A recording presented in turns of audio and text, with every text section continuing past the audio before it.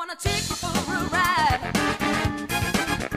I wanna take you for a ride. What's up, guys? CJ back for Kung Fu Night. I am here for another tier list. You guys loved that first one so much, and you guys have been pushing for this next one, so here you are. Enjoy it. All right. So for this tier list, I have the same exact list of characters as I did for the first season. Now, I'll preface this by saying I looked at a number of other tier lists, and they had a fuck ton of characters. So many characters that I haven't even seen. There was actually a tier dedicated on this other tier list that served just to house characters that you just don't know who the fuck that they are. So I think I'm gonna come back to that tier list, the other one with all these other characters, because I got, another 4 seasons to go on this. And I'm gonna stick to the very simple tier list with our main or early characters. And we're gonna see if anything's changed. I know for sure one thing that's changed for me. So let's just jump right into it. First off, we have Starburns. Now, I don't remember what I'd ranked him as before, but I remember with the first season, I felt like he was always just kind of around. He had a moment or two in the second season that stood out to me that I enjoyed. He seemed to get a little bit more focused than he did. A moment I can think of was like when Betty White was in the anthropology class. He got shot with a dart. He had some moments when I think Shirley was giving birth. I don't remember, but he had a little bit more screen time, so I don't recall what I put him at before, but I'm gonna put him at C for now, and then we may move things around. Now Shirley. Now what I'll say with Shirley is, compared to the first season, I think she has gone down a tier for me. Basically, like, I think I'm gonna downgrade her to a C tier. I feel like I had her at B before, but you know, there's just so many other characters. Like everyone else, like just about everyone might be the equivalent of Shirley, if not above her, that I'm looking at in the remainder. Troy, season 2 Troy, Jesus Christ, no question. I'm putting this motherfucker in S tier. Big moments in season 2 that I could remember. I love the Notches scene. I love the Notches kicker in that opening, whatever episode that was. Jeff had a little notch counter on the desk in the study room, like when he was having his abs referenced. Abed had one for classic Jeff Zingers, or I forgot, I don't know, Jeff saying some shit like that. And then Troy just had one that just said Notches. A lot of other big moments here, but again, I'm not like, we could be here all day. Anything else? I can think of a couple more other ones, right? I love the no juice. I love, well, basically, I still love the ugly crying. I still love the, you know, moments that he and Abed have together. Okay. Professor Ian Duncan.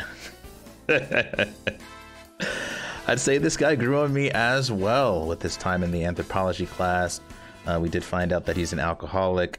You know, he had some nice moments in those episodes I mentioned previously, the Shirley birthing episode where he just disappeared and actually did not show up again. A lot of late arrivals to that anthropology class, and some good moments. Was Abed's Uncontrollable Christmas? Was that season 2? Yeah, that was a good one too that he was in. Well, whenever the whole crew was just not Clay. And Ian Duncan. See, I need to leave a lot of room for B for now. We'll start him off at C. We might upgrade him. Okay. All right. Pierce has grown on me for sure. This man absolutely killed it. The Dungeons and Dragons episode and a number of episodes past that. His hospital episode where he was manipulating everyone was absolutely amazing. Was the pin disappearing episode? Was that this season? I think that was the season 2, right? Yeah, that one was amazing too. We haven't even gotten to that one with some of Troy's stuff and everyone else's stuff, but I'm gonna put him at B. I'm gonna put this man at B. He's moving up in the world, you know. This man is at an 80% average. All right, Abed, you know where this man is going. He killed it this season once again. He is the heart and soul of this show. Andre's Dinner? The movie where Abed was acting normal, but he was acting out a scene from a movie or acting out a movie.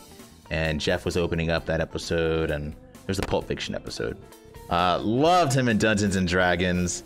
Loved him in the finale.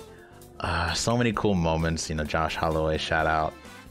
Again, this man this man gives me life, I would say. Okay, Annie, interesting. Annie definitely was still on the up and up this season. Didn't miss a beat. A lot of great moments. Yeah. You know what? I'm gonna put her right back at A. For now. Came out strong and finished strong and maintained her level of comedy throughout the whole season. It's just a moment that came to mind just now. Season 2 premiere. Britta's getting shit from everyone for... That's not true. Bref. That's their ship name together. Anyways, Jeff was getting shit for, I guess, not deciding between Slater and Britta was getting a lot of clout for her courageousness and such. And Jeff and Britta are playing relationship chicken. Decide they're getting married, and Annie fucking screams and bawls when everyone else was cheering at their engagement. Such a beautiful moment. So let's see, Britta. See, now this is interesting.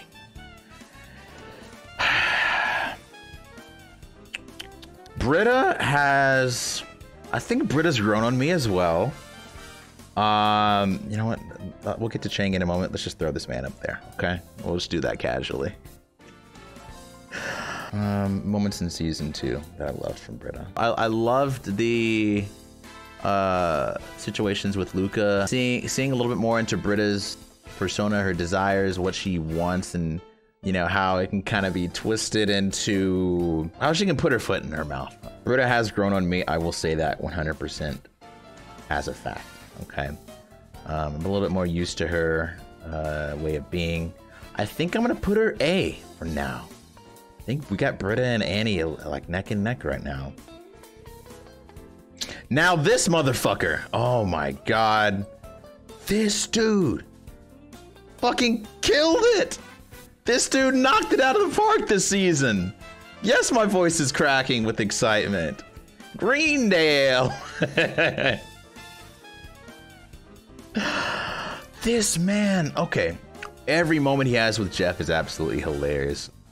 The way he calls him Jeffrey, all of his hype moments, the way he, you know, shoots his voice in an influx when he says Greendale, his story, his comic book story at the end of one of the episodes, where it was an entire fantasy of, I don't remember what the fuck it was. You know what I'm talking about though, and that wasn't even anything that just came out of the blue.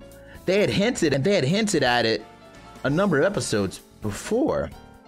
It was the conspiracy episode where and that was an amazing episode too. It was the conspiracy episode where they brought in the dude and it was the fake classes, the fake students, all that with the gunpoint, everyone getting shot. Awesome.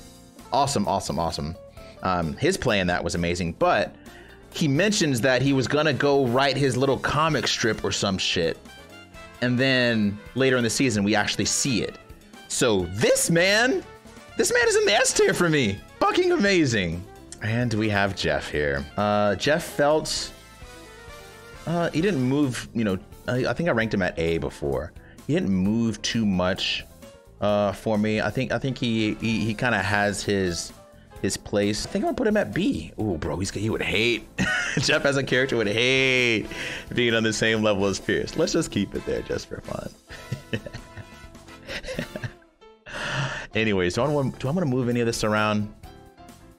Kind of want to bring Ian Duncan up a little bit, maybe. Britta is fine there.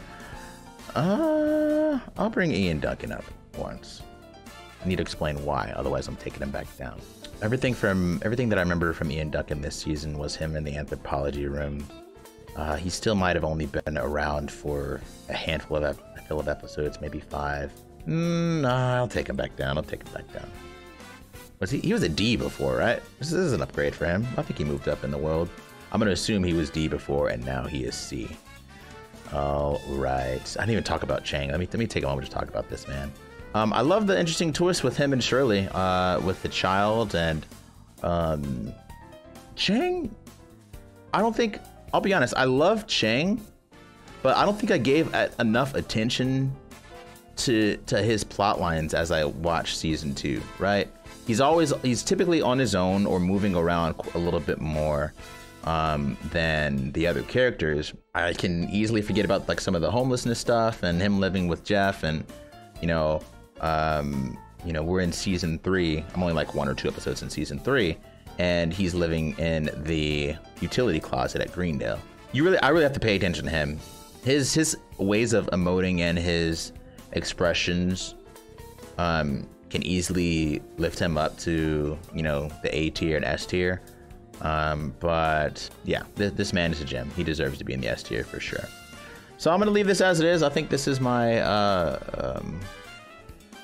I would say this is my tier list for Community. Hate it or love it, this is where we are at. The only person that did downgrade was Shirley. She's kind of a linear. Oh wait, you know what? She did have that whole arc of her going to the bars and the shit she was dealing with her ex-husband. I like seeing that, Shirley. I like seeing her struggle with that because it makes her a little bit more dynamic as a character, or it puts her in other situations rather than just, oh, I'm so perfect and let's make Jesus quotes and stuff like that. I think I'm gonna leave it like this, but if you enjoyed this, leave a like, share, and subscribe. Links in the description for Patreon tiers, and I'll see you guys in the next reaction. Peace.